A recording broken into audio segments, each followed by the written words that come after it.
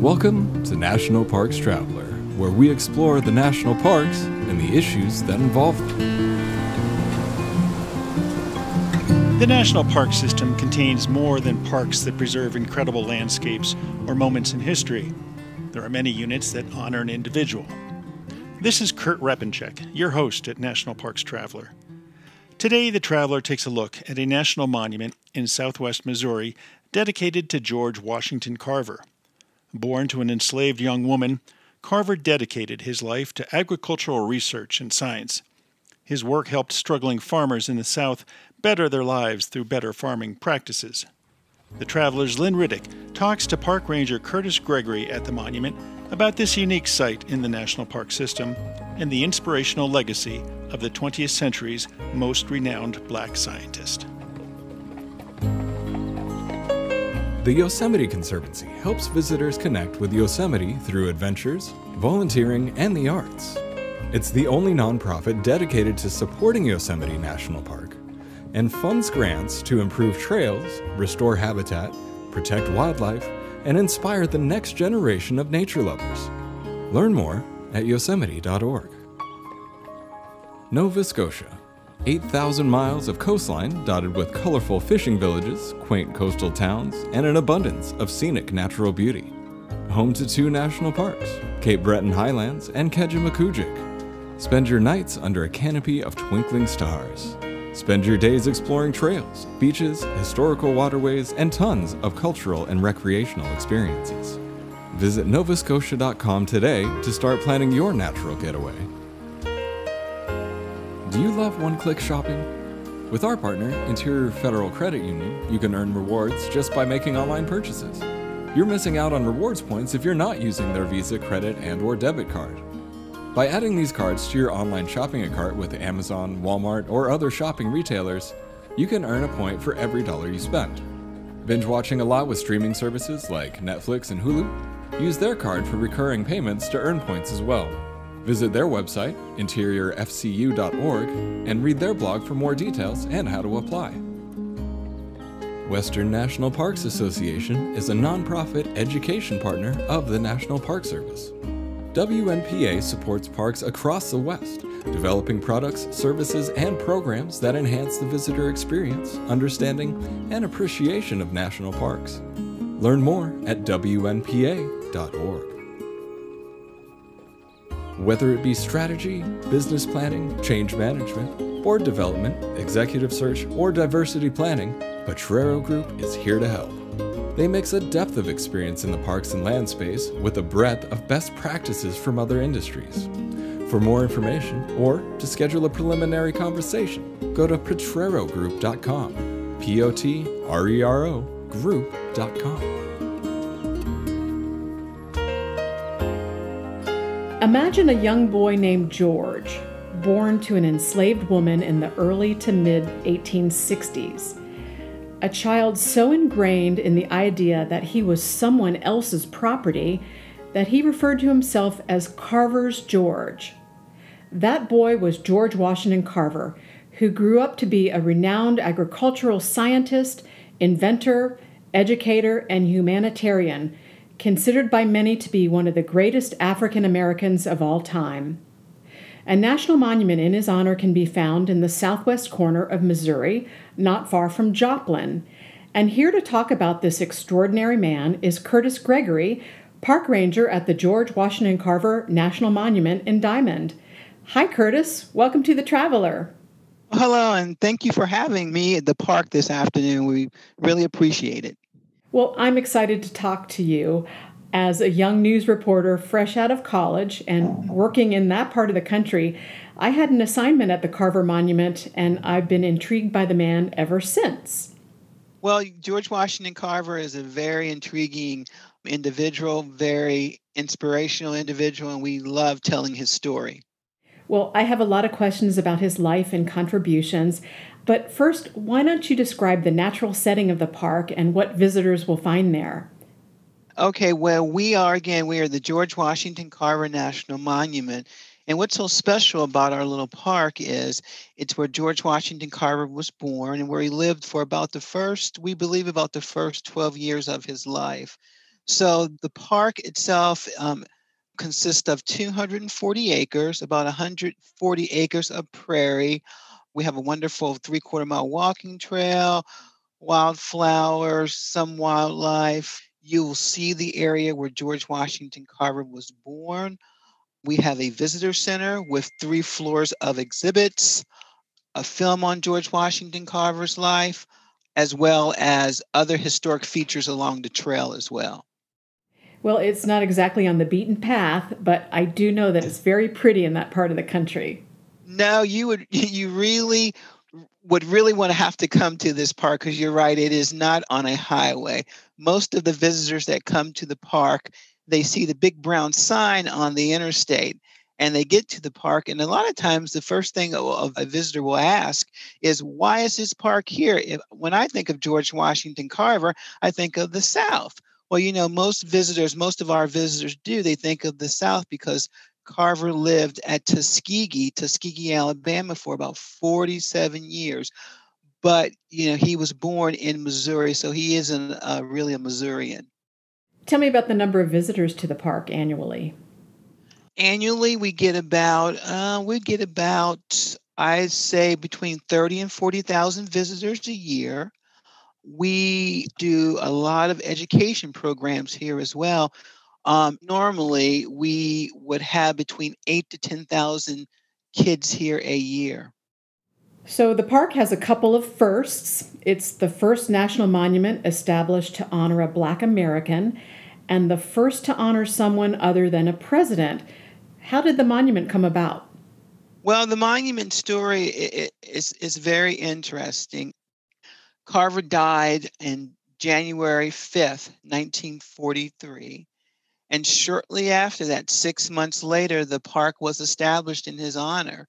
And so it's a really interesting story. And it kind of started before Carver's death, where there were basically some local people in the area that kind of got started with a grassroots movement for the establishment of the park. And they worked really, really hard. They contacted legislators such as Harry Truman and others, and they went on letter writing campaigns to write famous Americans for their support of the park. And in July, it paid off in 1943 when the park was established. Now, you mentioned Harry S. Truman. He was an old Missouri man himself, and he was born in Lamar, Missouri, not too far from where Carver was born. So, did that help the establishment of the park to have him on board? Well, yeah, I think it really did. I think it did help.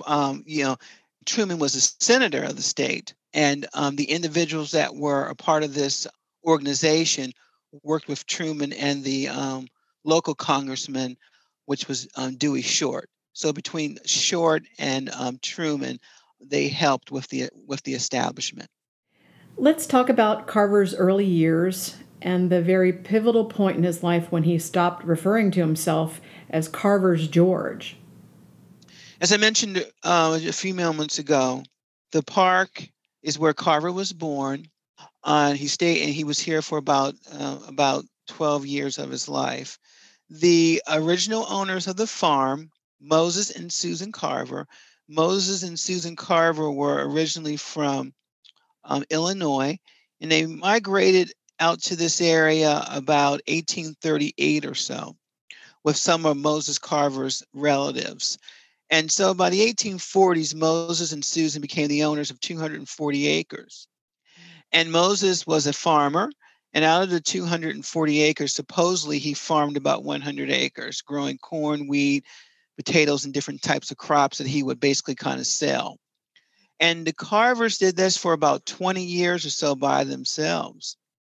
And in 1855, Moses Carver purchased one enslaved girl by the name of Mary. Now, we don't know much about Mary or where Mary came from, but she was about 13 when she came on the Carver farm and was brought there supposedly to help Susan Carver out. We don't know which farm she came from. We don't know really anything about her.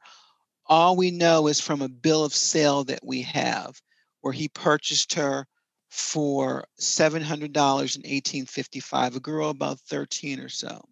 You have that Short, document in the museum there? yes, we have a copy of the document in the museum.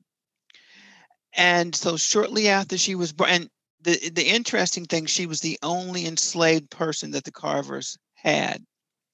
Shortly after Mary was here, she had her first son. His name was James. And then shortly after that, George was born. Now, we're not really sure when George was born. We think he was born between 1860 to 1864, probably closer to 1864. The story goes that George's father was another enslaved individual on a neighboring farm who died in an accident before he was born. So George would have never known his father. So for a short while, George, Jim, and their mother Mary would have all lived together. Now, sometimes at the end of the Civil War, there was a lot of unrest in Southwest Missouri. Well, an incident happened on the farm where an individual or individuals came on the Carver farm and took Mary and took and George would have been a baby. Well, Moses Carver wanted to get them back, so he hired someone to go out to, find them. And this is where the story becomes somewhat of a mystery. The story goes that this gentleman by the name of John Bentley was hired by Moses to go out to find George and Jim.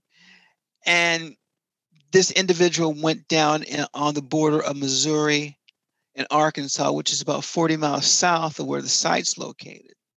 And that's where George was supposedly found. But there was never any knowledge of the mother. And George was a baby, right? George would have been a baby, so he would never have he didn't remember any of this. So, what happened to Mary? What happened to her? Was she sold off deeper in the South? Was she killed? It's just somewhat of a mystery what happened to her. And she never saw her two boys again. It wasn't uncommon for this time period for enslaved families to be separated.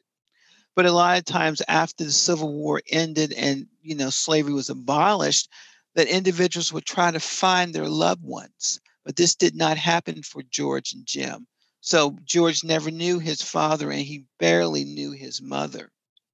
So George was brought back to the Carver farm, and Mr. and Mrs. Carver took care of the two boys. And we believe George stayed here on the Carver farm until he was at least 12. As the boys were growing up, George was kind of a sickly little kid. I mean, he came back from this abduction or what have you, and he had whooping cough. And as a result of that, he was kind of a sickly little kid. So a lot of times he couldn't do, hard chores and, like some things what a boy would do on a farm. So he kind of helped Susan around the cabin site, which he did laundry, which we know that was one of his chores, and other, more household chores, which quite honestly helped him when he went off on his own. So, I mean, as far as we know, we believe that the relationship was a good relationship. George never, in any of his writings and such, he never said any ill will about Moses and Susan Carver. What was the impact of his education from living with the Carvers? Well, as far as we know, there was a school. There was a school nearby the Carver farm, about a mile and a half from the Carver farm, for all the kids in the area to go to, except for George and Jim.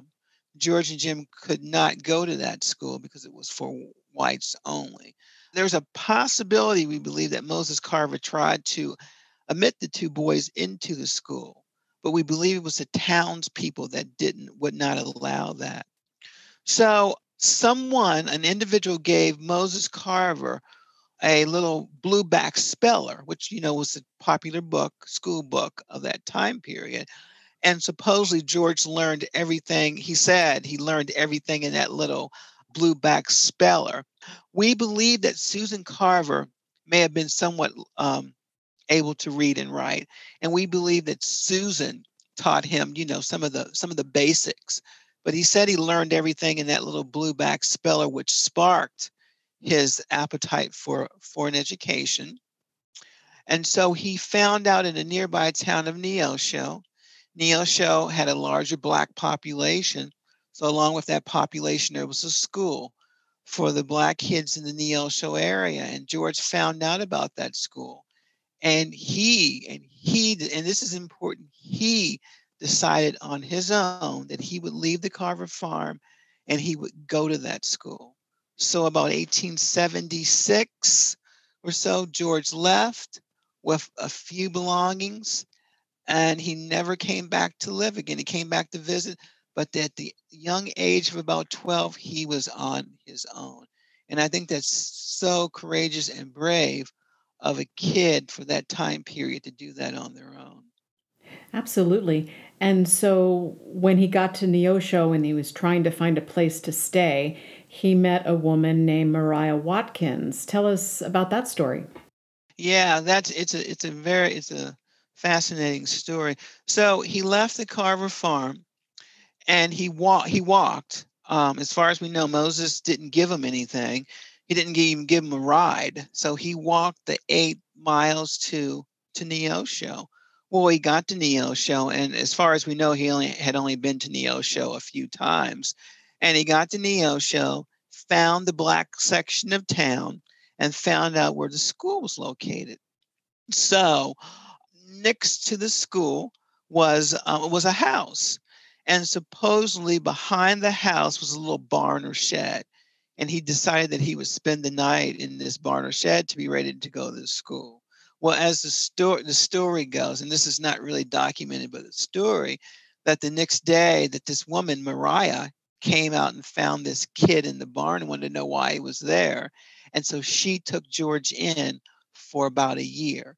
And so like he did around the Carver farm, chores, he did chores at the Watkins house for his room and board. And he really, really thought a lot about Mariah and Andrew Watkins. Mariah and Andrew didn't have any children on their own. And so George lived with them for about a year. And he really, really thought a lot of Mariah, especially Mariah. Mariah, she dabbled in herbs and plants. She was very spiritual, religious. She took him to church, which we believe that's where the spirituality really started at. And something else that's kind of important, Mariah introduced George to the Black community for the first time. And as far as we know here in Diamond, I think George and Jim and maybe another family were the only Blacks in this area. So when he got to Neosho, he started to see people that looked more like him. So his experience in Neosho, I feel, was a very, very positive experience for George. And Maria Watkins was the woman who said, "From now on, your name is George Carver." Is that fact? Is that fiction?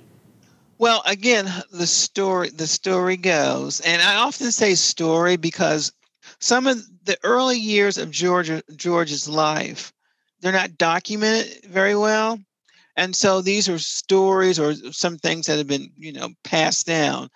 And the story goes that Mariah wanted to know this kid's name.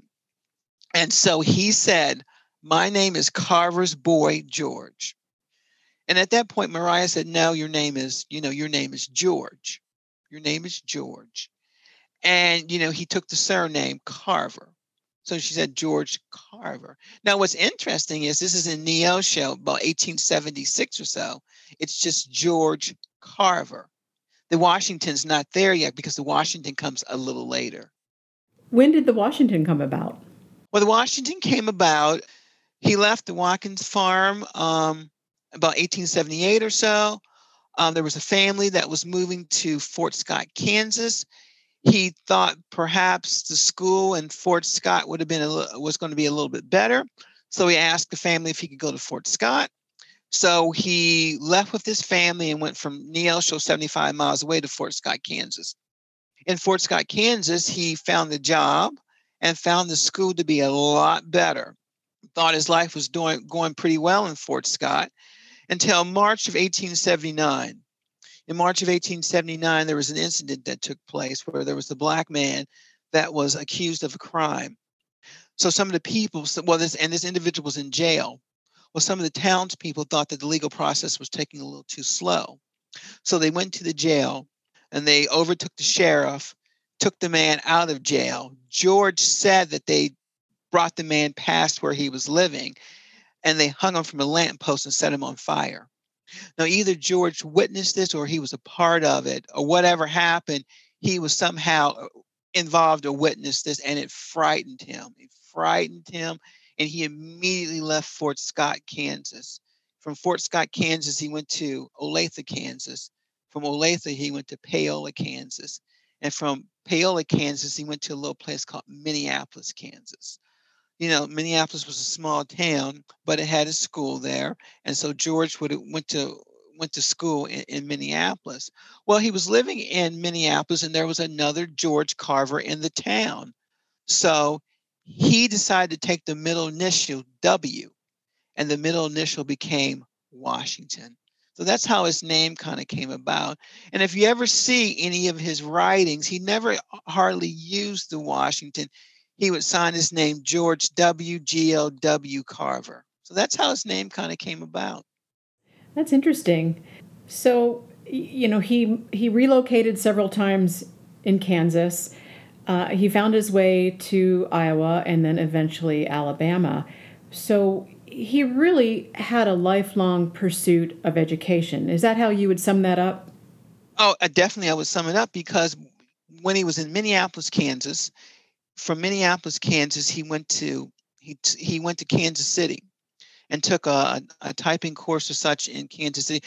When he was in Minneapolis, we're not sure if he finished high school, got the equivalent of a high school education. In Kansas City, he took a typing course or some kind of clerical course, a business course in Kansas City. And then from Kansas City, he went to Highland, Kansas. And in Highland, Kansas, there was Highland College. He applied on paper and got accepted. But then when he showed up, they would not accept him because he was Black. You know, very disappointed about that, but he didn't give up. He stayed in Highland for a little while, and then he moved out to western Kansas, out near Ness County, Kansas. And out in Ness County, Kansas, he homesteaded out there and had other jobs. And then for some odd reason, no one really knows why, but he moved to Iowa, moved to Winterset, Iowa. And really no one knows why, but you know, it was a good choice, because while he was in Winterset, Iowa, he met a family, a Dr. and Mrs. Milholland at a church, and they became his friends, and they encouraged him not to give up his goals of going to school. So in Winterset, he's in Winterset, about 20 miles away in Indianola, Iowa, is Simpson College, which is still open today. So they encourage him to apply for Simpson College. So he applies to Simpson College. He gets accepted. When he shows up, they welcome him at Simpson College. Simpson College at the time had an open door policy for all different ethnic groups. So while he was at Simpson College, he took art classes because that was his interest, was art. When he was a little kid on the Carver farm, he learned art by being in the wooded area, making his own paints and such. And that's what he wanted to become more than anything. He wanted to become an artist. So while at Simpson College, he took several art courses. There was a teacher there that really liked George. She said, you know, you're a good artist, but I'm not sure how much of a good living you're going to be able to make being an artist. And so she kind of encouraged him, maybe he should think about another, you know, kind of another career path. So in this one of his classes, he was kind of a good drawer, so he'd almost do little illustrations of flowers and plants. And supposedly in this one class, he was bringing, you know, plants to class. So this teacher, her name was Etta Budd, she said, well, you know, maybe you should think about a career in botany. And so he thought that was a, you know, good idea. And I always thought as well that George was kind of changing his mindset to want to help others. Before he left Mariah Watkins' house, there's an interesting story what Mariah told him. And the story goes that Mariah said, whatever you do, George, whatever you do in your life, you must help our people as much as possible because they're starving for an education. And be like Libby. Be like Libby. And Libby, she was referring to a little enslaved girl that actually taught her to read and write. And so I often think that that was in the back of his mind as well as when he was changing career paths. So this teacher, Etta Budd, suggested this to him. What was interesting as well, Etta Budd's father happened to be a professor of horticulture at what is now Iowa State University. And so I'm not sure if that helped or not, but he transferred to what is now Iowa State University in about 1890. Iowa Agricultural School was one of the best agricultural schools in the country. And when George arrived on the campus, he was the only Black student. Now, I'm not sure if there were any other Black students that, tried to, enroll before Carver, but when Carver got there, he was the only Black student. And it was interesting too, they admitted him to what is now Iowa State University, but they didn't provide a lot of provision for him. For example, he couldn't live in a dormitory. So a teacher gave him an office space for him to live in. At first, he couldn't eat in the cafeteria as well. So he had to eat in the basement with the kitchen help. There were a lot of students that were coming up from the South that did not accept, Carver being there. And as I said, his first day, he got called a lot of, really damaging, derogatory names, but he stuck it out. He stuck it out. And after a short period of time, people realized, or students or others realized, that he was very smart. He got involved in a lot of activities on the campus. And in 1894, he graduated from Iowa State, what is now Iowa State University, the first Black to achieve that, and stayed there and got a master's degree as well. First Black to receive a master's degree. They wanted him to stay there to teach. He was a TA in the botany department. But George thought that he wanted to go somewhere where he could help his people. And he used that phrase, helping his people, most of his life. You're well equipped for what fight you choose. You've legs and arms and a brain to use. And the man who has risen great deeds to do began his life with no more than you. You are the handicap you must face. You are the one who must choose your place.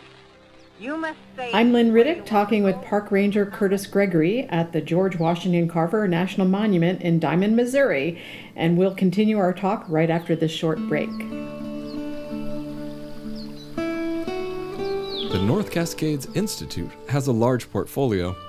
It's an environmental learning center, training center, conference center, and leadership center, all set in the splendor of the North Cascades National Park Complex.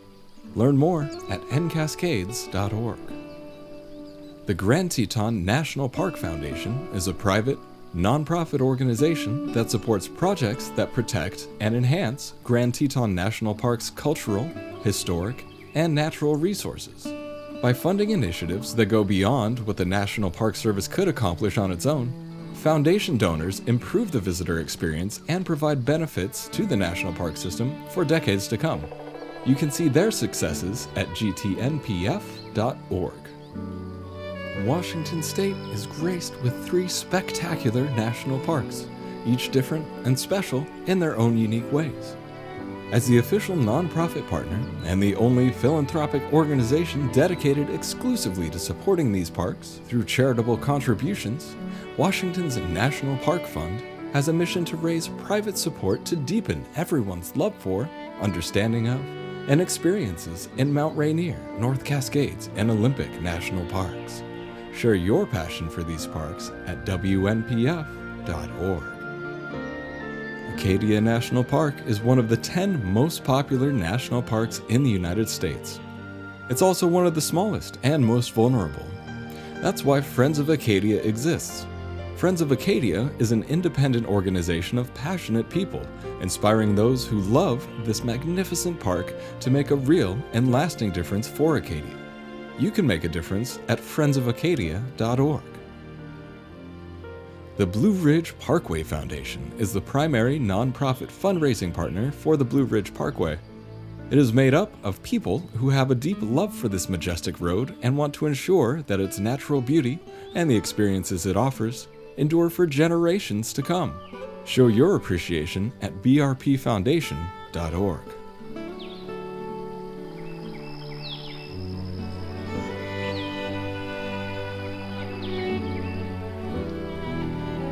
I'm Lynn Riddick, back now with Curtis Gregory. George Washington Carver was at Tuskegee Institute in Alabama for almost 50 years as head of the Agriculture Department. How did he find his way there? Well, how he found his way there is another interesting story about Carver. So he's working on a master's degree in agriculture at what is now Iowa State University, at that time Iowa Agricultural College. And he's finishing his master's degree. Booker T. Washington is on a fundraising trip, and he's in Iowa. And someone tells him that there is a young Black student in the agriculture department at Iowa, and you must meet this young man. So he arranged, and I'm not sure if they actually met in person or they corresponded through letters or such. I know letters, but I'm not sure if they met in person. Booker T. Washington, communicated with Carver and offered him a teaching position at Tuskegee.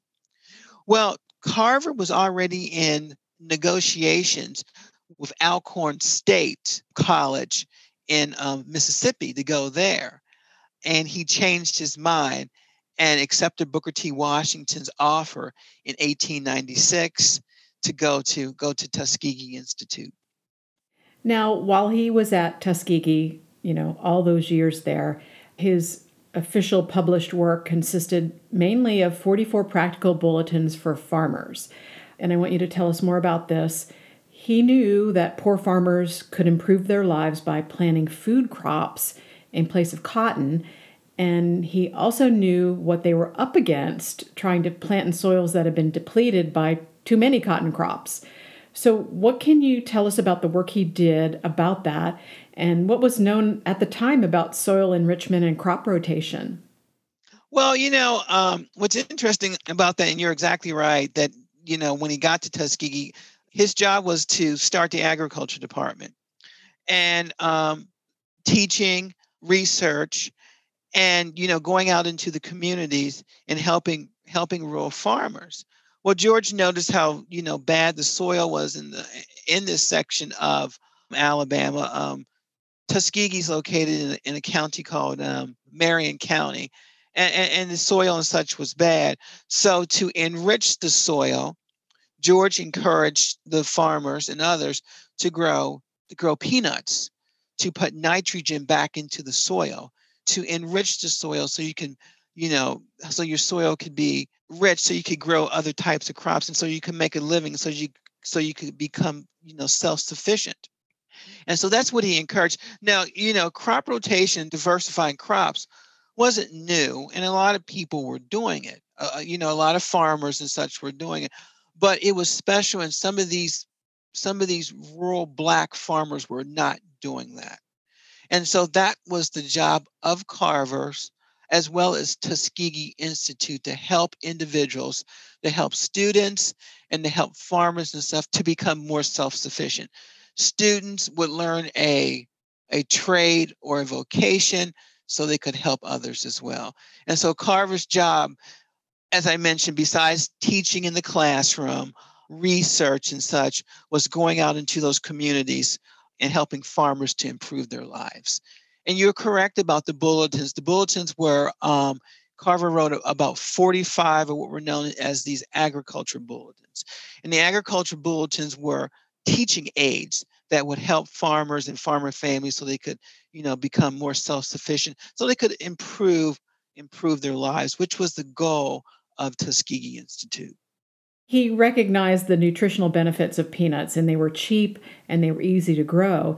And so his book, How to Grow the Peanut and 105 Ways of Preparing It for Human Consumption, resulted. And I actually flipped through that document, and It has very detailed instructions on planning, and it's completely user-friendly without any scientific jargon. And he says, the peanut exerts a dietetic or a medicinal effect upon the human system that is very desirable. He says, a pound of peanuts contains a little more of the bodybuilding nutrients than a pound of sirloin steak, while there are more than twice as much heat and energy-producing nutrients. So how was this book, this document, received? And was this the point where he started gaining national prominence? Well, it's interesting, those bulletins. And you made a very, very interesting point about how the bulletins were written. A lot of times those agricultural bulletins that were produced by, like USDA and such, were written in scientific terms. What George wanted to do, he wanted to write a pamphlet that the common man could understand and read. And so like you said, over his lifetime, those nearly 47 years at Tuskegee, he wrote about 44 of them. About half of them, the first half when Booker T. Washington was at Tuskegee, when Carver was there from 1896 to 1915. And they were well received. They would hand these bulletins out at conferences, at fairs. George Washington Carver helped teach a little short course for farmers in the winter months on agriculture, and they were handed out at those type of events as well. So I think they were well received. Yes, they were. And I thought it was interesting that there's a lot of meat-like recipes in the book. There's a recipe for mock chicken and mock sausage and peanut patties, because I guess he knew that meat was perhaps a luxury. Is that correct? Yes, I think so. Yes, and that the individual could substitute meat by using, making a mock product out of some of the recipes that he came up with. And not only for the for the peanut bulletin, in most of his bulletins, there's recipes. And there's a lot of recipes, especially in the sweet potato one, the peanut one, how to grow tomatoes. There's so many of them, and so many wonderful practical things that, we can even use today. Yeah, I really liked looking at that book, the one on peanuts, that is, and I saw some pretty yummy sounding recipes, including peanut almond fudge and peanut donuts. So my question to you, Curtis, have you ever tried to make any of those recipes in that book? Well, I haven't, but we've had several of the Rangers here try to reproduce some of the recipes and some of the bulletins, especially the peanut ones. Now, some of the sweet ones sound pretty good, but the savory ones, some of those don't sound too good to me. Well, a note in the book that I smiled at, he wrote, "Note, always remove the brown hull from the peanuts, even though the recipe doesn't say so." Funny. With the peanut in particular, a lot of our visitors and people around the country, around the world, they think of Carver just as the peanut. And, when Carver worked with the peanut, it wasn't just the peanut itself that he worked with. He worked with every portion of the peanut, the skin, the shell, everything that he worked with. And a lot of people, I say visitors because that's what we deal with, a lot of visitors. A lot of people think of that when they think of the peanut, they think of peanut butter. Well, a lot of our visitors think that George invented peanut butter, but George did not invent peanut butter. By the time that George started working with the peanut in about 1903, peanut butter had already been invented by, we believe, a doctor in St. Louis that, actually made peanut butter. But I'm sure George made his own version of peanut butter. Now, Booker T. Washington, who brought him to Tuskegee, like you were talking about, the two men didn't always see eye to eye. What do you know about that? No, well, I'll say this. A lot of people often ask about that, about their relationship. And it seemed to be, somewhat rocky, somewhat. But, I think with Booker T. Washington, it was with all the faculty members. It wasn't just Carver. It was with all of his faculty members. I kind of, joke somewhat, or when I talk about it on tours, I often mention that, it's kind of like, well, faculty members and, college faculty members and presidents sometimes don't always get along. And that seemed to be the case at Tuskegee. And, Booker T. Washington was a very demanding, very demanding. I shouldn't say demanding, but he expected a lot out of his teachers, all of his teachers, including Carver. And he wanted Carver to teach, and he also wanted Carver to be an administrator. Well, Carver didn't like the administrative part so much. And so the two butted heads several times. There's no doubt about that. Carver threatened to leave several times, Tuskegee. But I think they had a mutual respect for one another. You mentioned the education that he brought out to the farmers. Tell me more about how that worked. Okay, well, there was about 1903 or so, Booker T. Washington encouraged the agriculture department, because Carver was in the agriculture department. He was head of the agricultural division. He encouraged them to go out further from the campus, go out further and further and reach that rural farmer as much as you can. So George Washington Carver found out about there was a Tuskegee faculty member that had went to Europe or so, and he had noticed these movable schools on wheels. And so he brought the idea kind of back to Tuskegee. I think that Iowa may have had one of them as well. And he kind of brought this idea back to Booker T. Washington, worked with Carver, worked with Carver on it. And so Carver became the head of this little project. And so Booker T. Washington secured money from a man by the name of Morris Jessup. And Morris Jessup was a wealthy New York banker. And George Washington Carver designed this wagon, a movable school on wheels, and it was called the Jessup wagon, Jessup agriculture wagon, after Morris Jessup. And the wagon kind of started in about 1906 or so. So Carver outfitted the wagon, put all sorts of implements on the wagon, and they would take this wagon out. Carver never actually took the wagon out himself, but some of the other faculty did. And they would take this wagon out into the rural countryside. They would set it up at a church or on someone's farm, where individuals would come around the wagon and gather around the wagon and learn the latest techniques in farming techniques and such. And so Carver was very proud of that and outfitted it for a few years. And then Booker T. Washington secured funds, and where they were able to get a truck. And then they would take a truck where they could even go further out. But he was very, very proud of that Jessup wagon. And if visitors come to the park today, we have a little small replica in our museum of the Jessup wagon.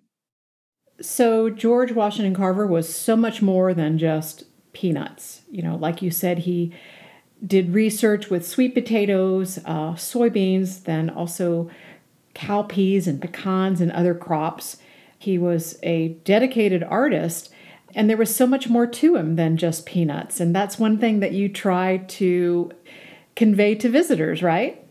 Yeah, so George was invited by a peanut association to go to Washington, D.C. to speak on behalf of a peanut tariff on imported peanuts. So George agreed to that. And so he appeared before the United States House Ways and Means Committee to speak about peanuts and why they're so important and why there should be a tariff on imported peanuts. Well, when George first appeared before the committee, and he wasn't well received by the committee. At first, when he started to speak, they gave him his allotted 10 minutes, but they made some derogatory remarks about Carver, laughed at him several times. But George did not let any of that bother him. And he had a box. And he had a box on the table, and he started to pull things out of the box that he had, made from peanuts. So the committee seemed to be in awe after the derogatory comments and such about the things that he was pulling out of this box that he made from peanuts, or came up with peanuts. And at one point, the chairman said, "You have unlimited amount of time. Go ahead and speak, brother." And so he spoke for about an hour or so.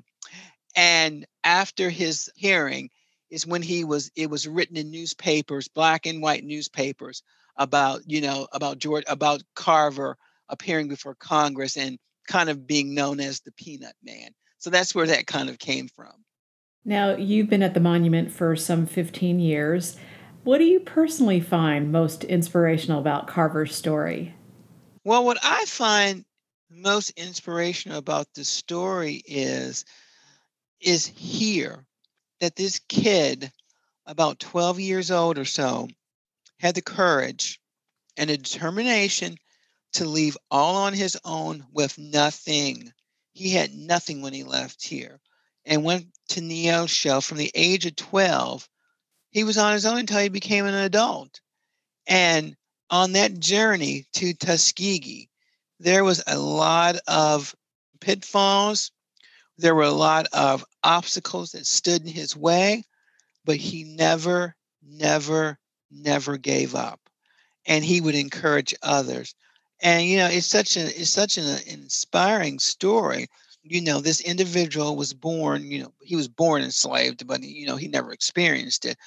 But he went through terrible times in American history towards African Americans. He went through Jim Crow, segregation, and never, never, never gave up. And today, in 2021, we have a national monument in this man's honor. And I think it's just an incredible story. It really is. Curtis, it's been a pleasure hearing about the life of George Washington Carver. I know it's hard to condense the life of a man in one short interview, but you did a great job with all the information, all the details, and it was enjoyable to hear. Thank you for sharing your knowledge with us. Well, thank you very much. That's our show for this week. We hope you enjoyed it. With mid-September here, fall colors are starting to transform many parks in the northern half of the country, and wildlife are on the move. It's one of my favorite seasons in the parks, and I hope you get to enjoy it as well. For The Traveler, this is Kurt Repenchek. See you in the parks. The composers and musicians at Orange Tree Productions have created a unique collection known as the National Park Series that has grown to include more than 30 CD titles. Composed against the backdrop of a park's sounds of nature, these musical scores will connect you with these beautiful places and take you there, at least in your mind. This collection is the #1 selling National Park audio series in the world and provides the background music for National Parks Travelers podcast. Visit them at orangetreeproductions.com. Editing and production work for the National Parks Traveler podcast is done by Splitbeard Productions. You can learn more about us at splitbeardproductions.com. National Parks Traveler is a 501c3 nonprofit media organization that provides daily editorial coverage of national parks and protected areas. Traveler's coverage is made possible by reader and listener donations. Visit us at nationalparkstraveler.org.